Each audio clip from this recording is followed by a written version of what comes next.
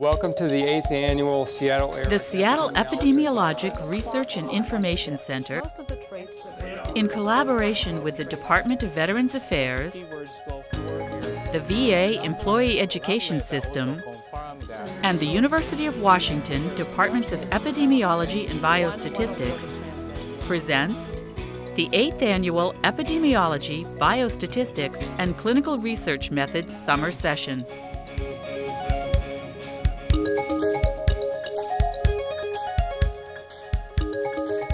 Good morning. Welcome to the 8th Annual Seattle ERIC Epidemiology, Biostatistics, and Clinical Research Methods Summer Session. My name is Ed Boyko. I'm the course director. The title of today's course is Epidemiologic Aspects of Military Post-Deployment Health Conditions, Natural Disasters, and Terrorism. I'm pleased to introduce to you our speaker today, Dr. Ken Taneda, who is a senior researcher of the Department of Policy Sciences at the National Institute of Public Health in Japan. He also spent 6 years here in Seattle as a fellow in health services and epidemiology training programs, where I served as one of his mentors. He also is a clinical instructor in the Department of Health Services in the School of Public Health at the University of Washington. The title of his talk today is Epidemiologic Aspects of Terrorist Acts. Dr. Taneda.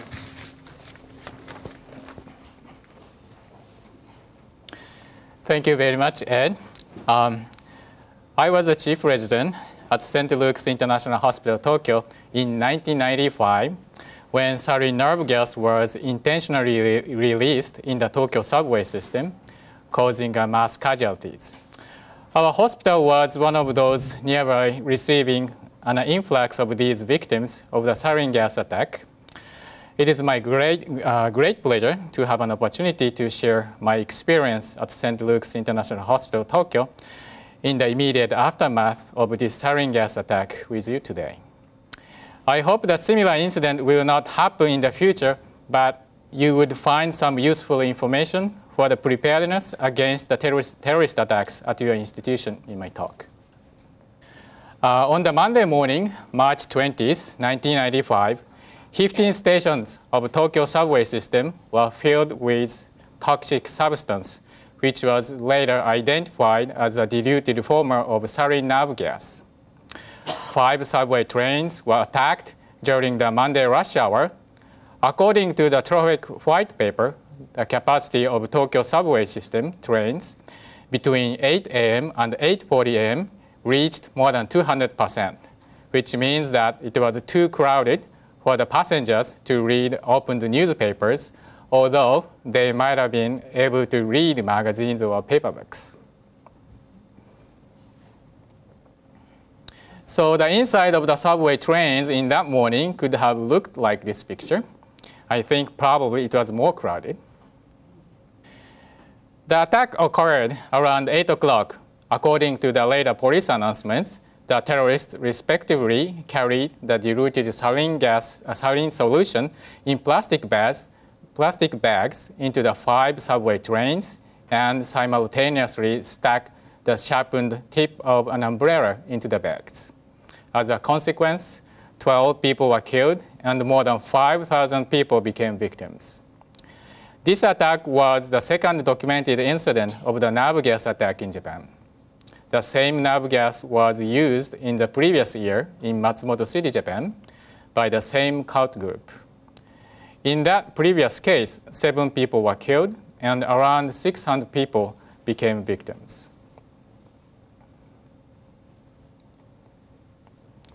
This is the data from the Tokyo Fire Department showing the number of victims seen at the major hospitals in Tokyo.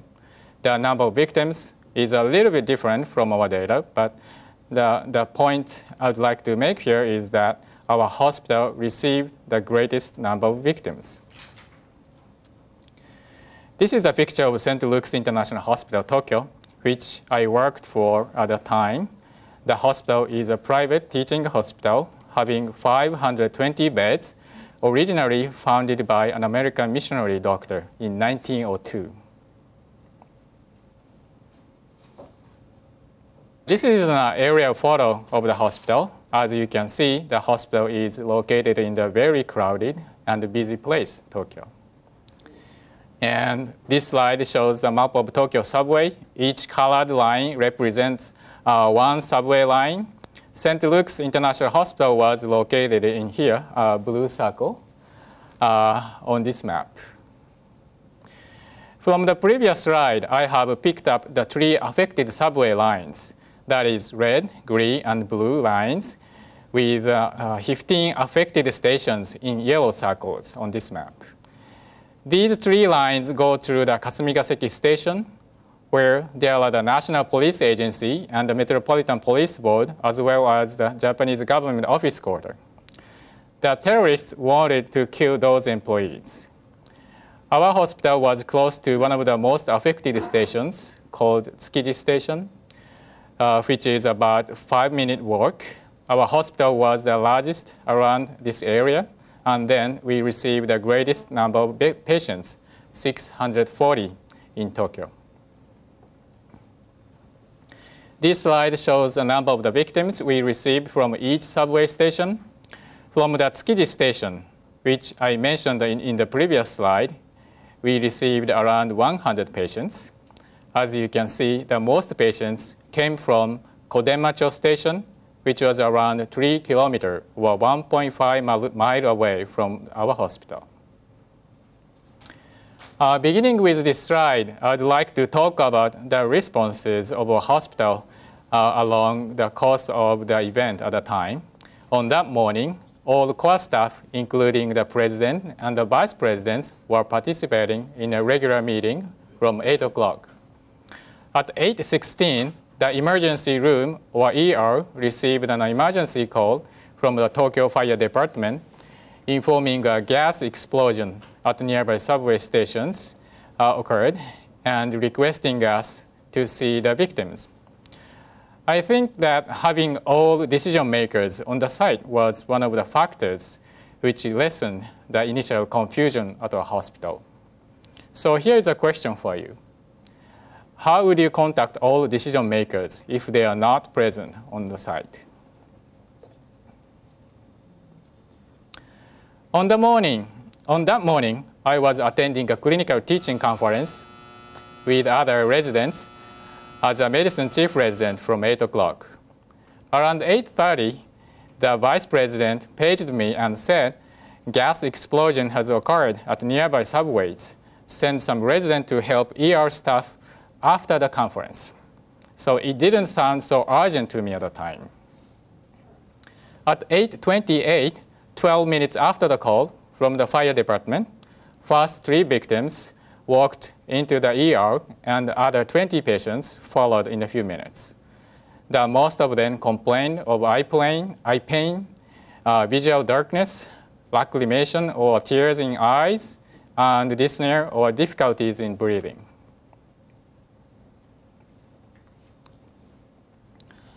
The first ambulance at ER at 8:40 a.m. 3 minutes later, a victim with cardiopulmonary arrest or CPA was brought in by a private car, followed by another CPA victim. Thereafter, more than 500 victims were rushed to emergency room successively. Until this point of time, I was still in the conference and didn't know anything about this chaotic situation yet. At 8:55, an emergency call-up, stat call ER, was placed throughout the entire hospital, and all available care providers were mobilized to ER to assist with managing the victims. It was very unusual that ER asked for urgent help from non-ER care providers. However, we responded to the call and rushed to the ER, which was just before finishing the conference. At the time, because of a gas explosion information from the vice president, I was anticipating to see many burned and injured patients.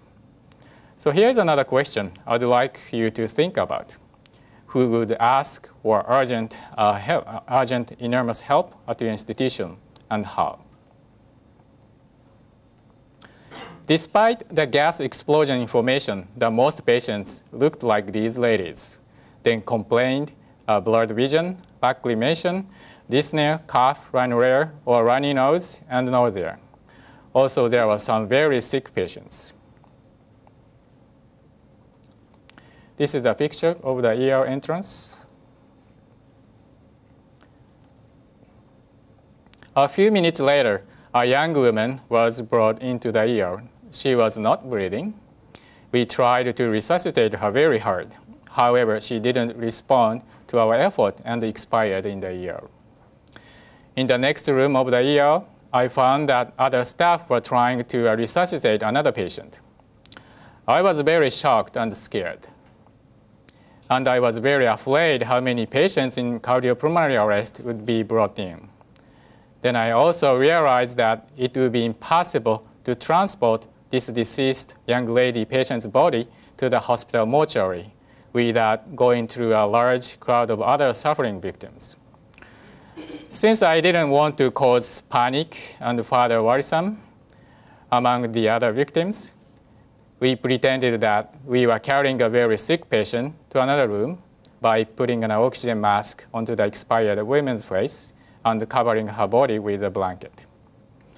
At the mortuary of the hospital basement, I asked the nurse to make enough space to keep as many bodies as possible in the case. Although fortunately, we had only 5 of the most critically ill patients, and only one of them died on the day. However, you may need to think about where and how would you keep many deceased victims at your institution if necessary. This is a list of our 5 critically sick patients who needed intubations because of CPA or respiratory arrest. Among them, 2 patients died. One of them was my patient, the third case on this list, who was just 32 years old and died in the ER. The other deceased patient was the first case of this list, who was 21 years old. She responded to a resuscitation but passed away on the 28th hospital day due to the irreversible anoxic brain damage. The other 3 cases were discharged without apparent problem, fortunately. Interestingly, the last 2 cases described later that when they were admitted, they were fully conscious but unable to breathe at the time. This is another picture of the ER entrance. I'd like to show the videotape which recorded the scene of a hospital. Accidentally, on the day of the attack, the Department of Nursing of a hospital was planning to make an educational videotape, and therefore we had a professional movie cameraman ready for recording in the hospital. As a matter of course, they switched the plan to recording the circumstances and the actions of the hospital. Please start the video.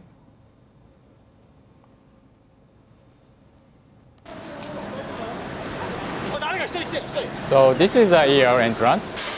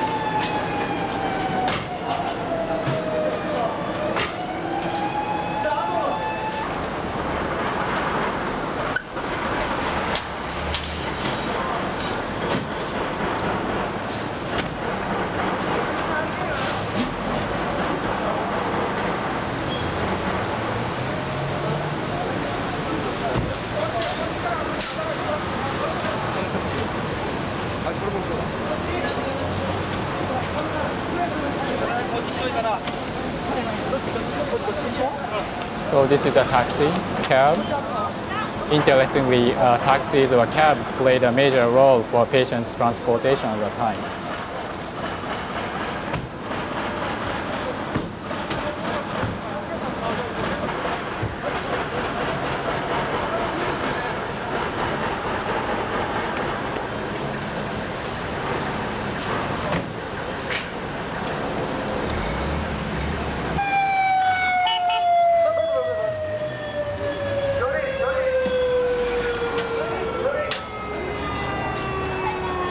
I think this is a private car or van. Probably the driver passed by the affected subway stations and then kindly brought those patients to the hospital.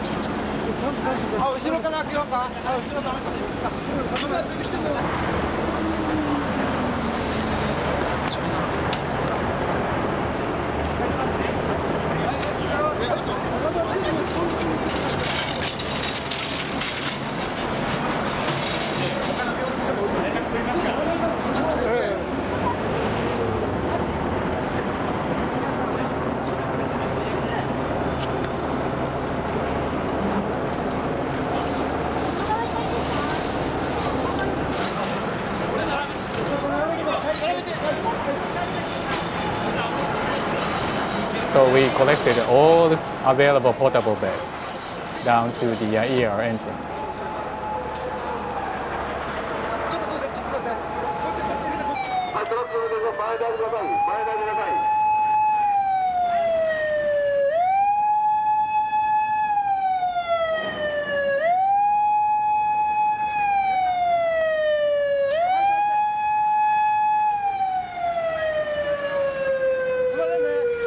So more cars are coming. This is a kind of minibus. I think because of so many patients, the fire department decided to use this kind of minibus.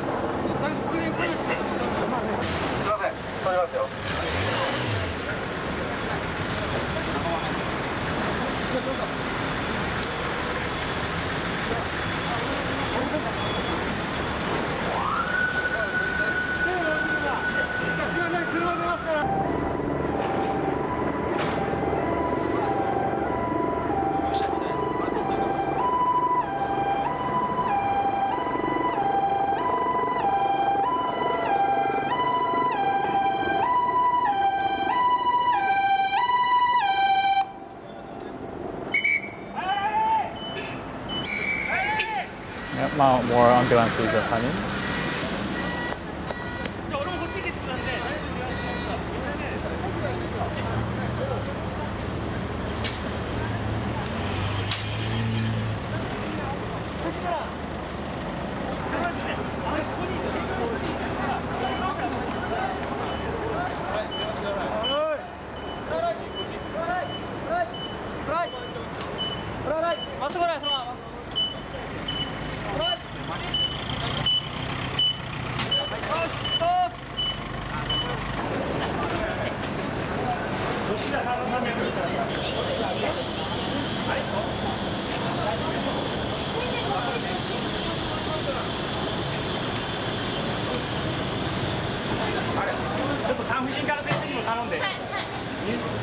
The doctor said she is pregnant, so we need to have help from OB/GYN doctor.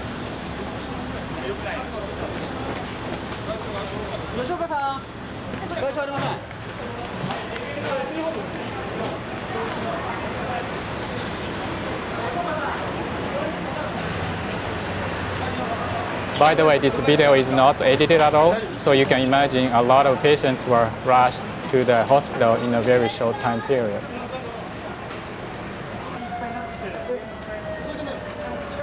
This is an interesting scene. The firefighter is kindly bringing a patient's shoes and bag into the ER, but these are probably contaminated with sarin gas. So in fact, the secondary exposure became a big problem later on.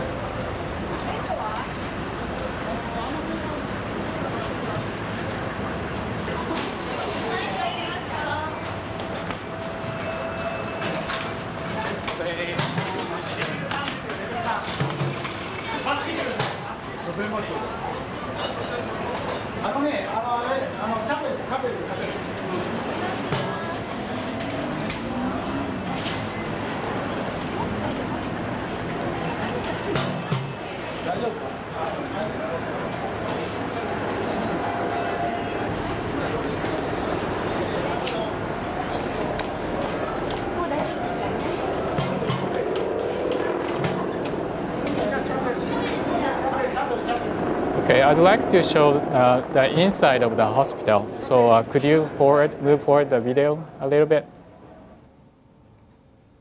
Okay, here. So this is the inside of the hospital at the time. This is the hallway inside the hospital.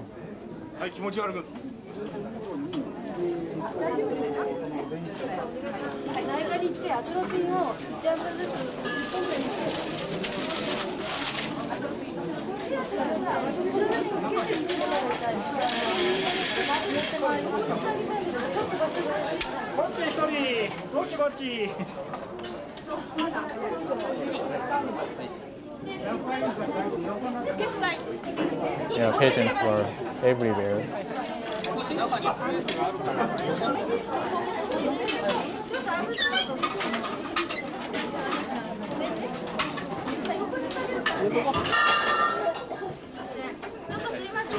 This is a chapel. We had a chapel inside the hospital. You can see the cross over there and a lot of the IV stands.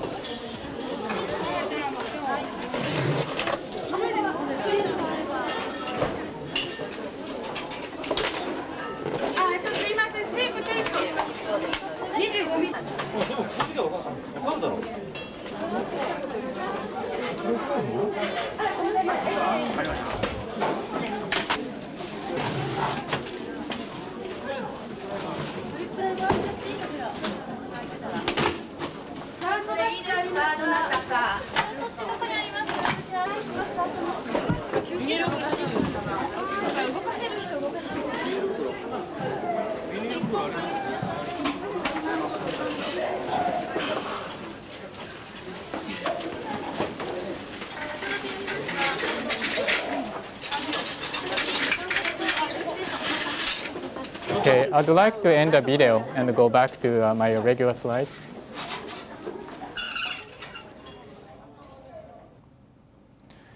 So this is one of the affected stations, Tsukiji Station, which is located within a 5 to 6 minute walk from a hospital.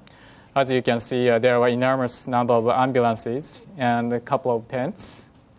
However, there was no decontamination area at the time. This is another picture of the site. The Tokyo Metropolitan Ambulance Control Center was in a chaotic state on that day, and their communication system was almost bursting at the seams.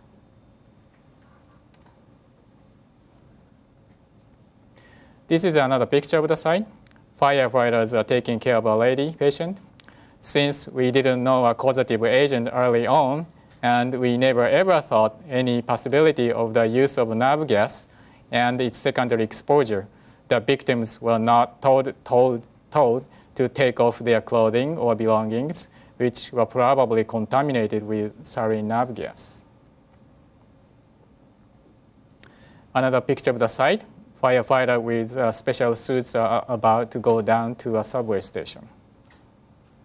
9:12 a.m., approximately 1 hour after the attack, we had a report from the firefighter department saying that a suspected agent was acetonitrile. However, since almost all victims showed contraction of the pupils of the eyes, and some patients had low level of serum cholinesterase, we suspected an organophosphorus or carbamate pesticide to be a causative agent. Then we secured intravenous route of all victims and began to give atropine sulfate. At the same time, a literature retrieval group was organized, and some doctors of the group were in charge of collecting medical information on the suspected agent because we had no idea about it at all. So here's a question for you. How would you manage an unknown causative agent? At 9:20, the president of the hospital decided to cancel all routine operations and outpatient clinics. Here's another question. Who would make such a critical decision at your institution if necessary?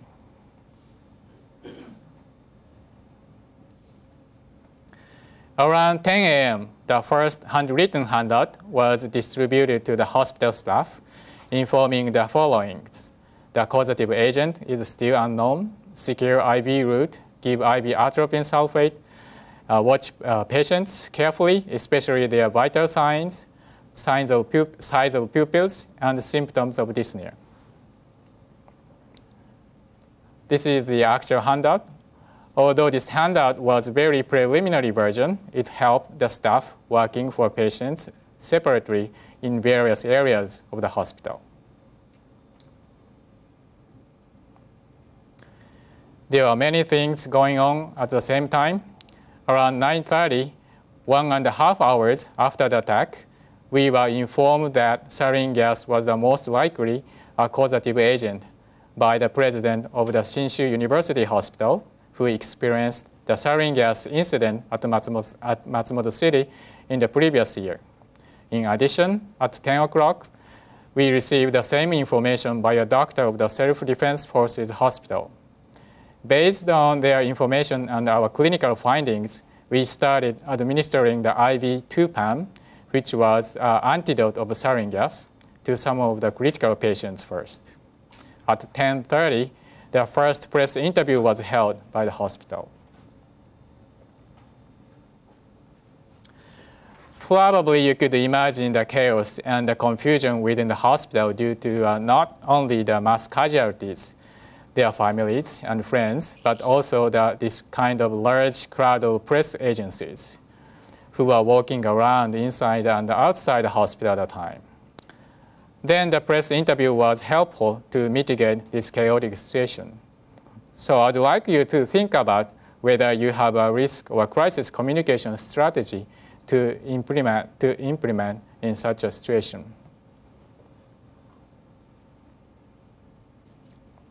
At 11 o'clock, some of our staff who were off duty and watching TV happened to learn that the Metropolitan Police Board identified sarin gas as a causative agent.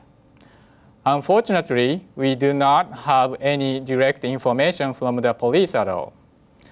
I thought this was a really bad example of our communication with outside agencies until a couple of years ago.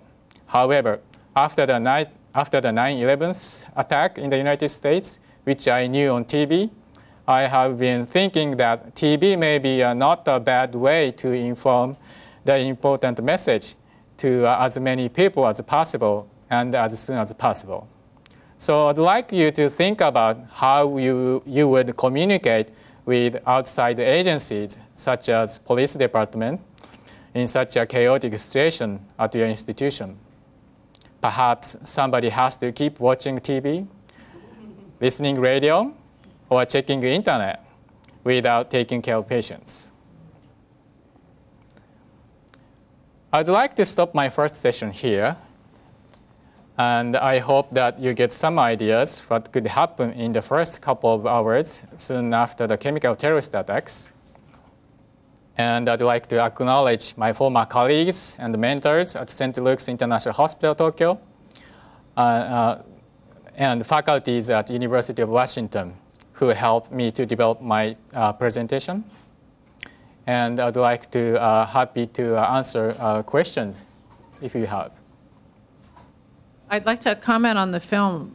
Some of my impressions are how remarkably calm the personnel were. I mean, it seems that, I don't know, in America it seems like there would be more people screaming and yelling and stuff, but the patients themselves were remarkably calm, but even if there was chaos occurring, I have to compliment your hospital staff are really, everything was calm. It looks like things were going on, maybe a little disorganized, but people were keeping their heads, and it was very reassuring to see that.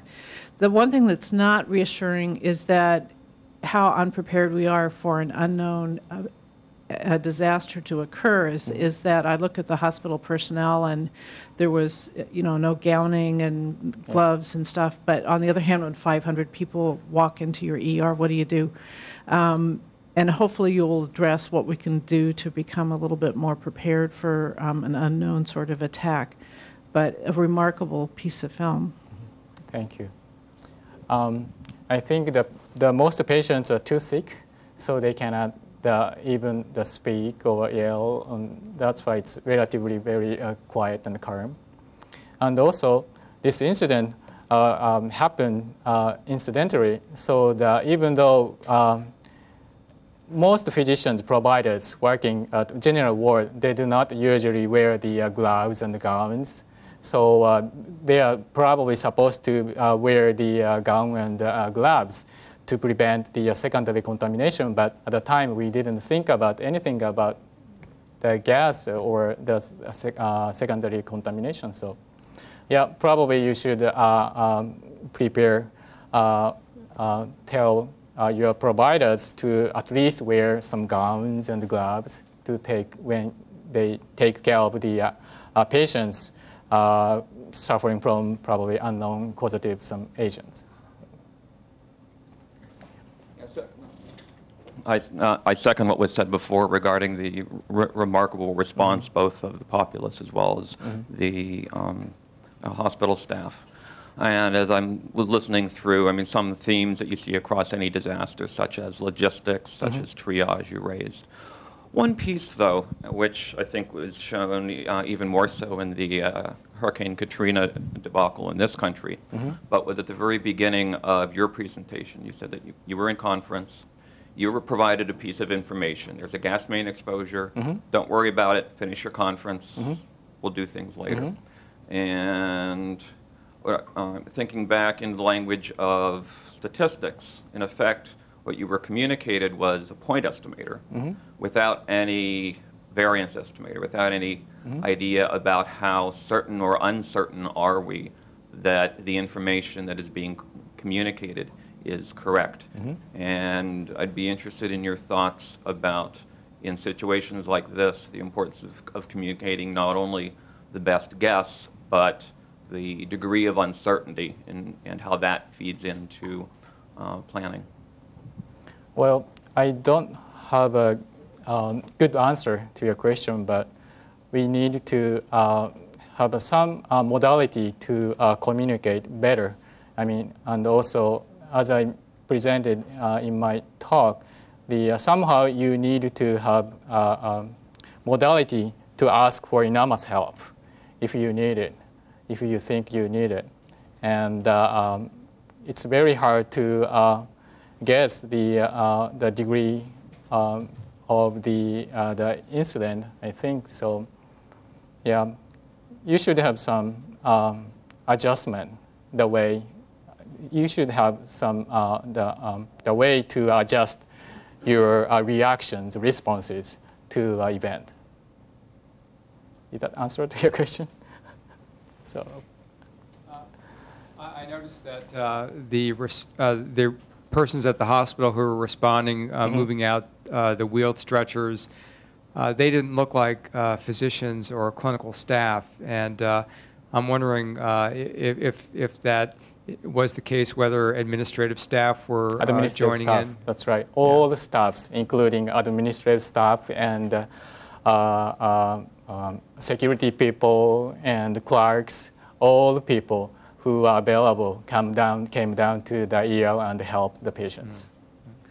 And my second question is, I noticed a lot of victims had handkerchiefs or hands over their mouth, and was wondering if there was a lot of lacrimation or nausea, or whether there was a reason for that other than, I mean, they obviously were too ill to be concealing their identity, so it was because of symptoms? Yes, I think so. Okay. Thank you for sharing that with us. It's really quite moving seeing the film and hearing of this.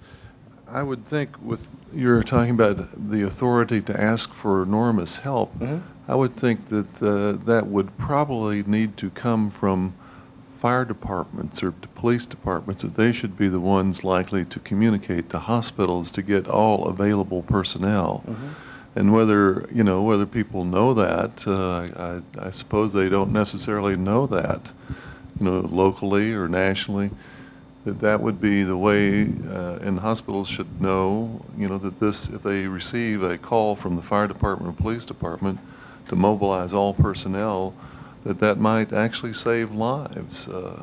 And so, but I don't imagine we've really considered that. But I would think it would have to come from people out in the field that would see the enormity of the situation. It wouldn't be coming from, you know, the emergency room. It should come some step before the emergency room, I would think.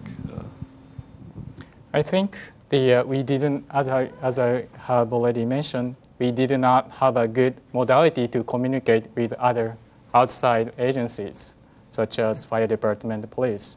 And also, the outside agency, the firefighter and the police department did not recognize the magnitude of the incident. That's why I think they couldn't tell how serious this attack was. And the president of the hospital came down to the EL and saw the many victims, the patients are coming. That's made him to make a decision. We needed to cancel all clinics and the operations. If you're the president of your institution just sitting in his room and just listening to the report, he may not be able to make a decision quickly as possible. So I think, again, it's very important to communicate constantly to the outside agencies, as well as the providers who are actually working at EL and wards and so on. Any other question? Will you be addressing any of the sequelae from secondary exposures? Yes.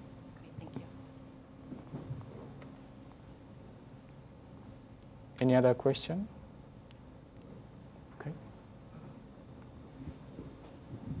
Back to an offshoot of my initial comment about the fire department, police department, it would seem whether, I don't know whether this film has been distributed such that fire departments and police departments, you know, across the country, and maybe even hospital administrators or emergency room personnel, it would seem a useful thing for especially those groups of people to be aware of, to see that, and whether that, you know, how to implement that, and whether that's been done in Japan too, or, but it would seem like it would point out some things that might be useful as far as getting people to think about how they might respond to a situation like that.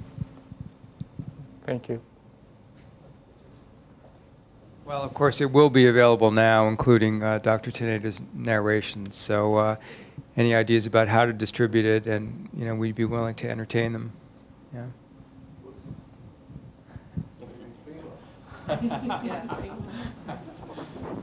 Any other comment or question?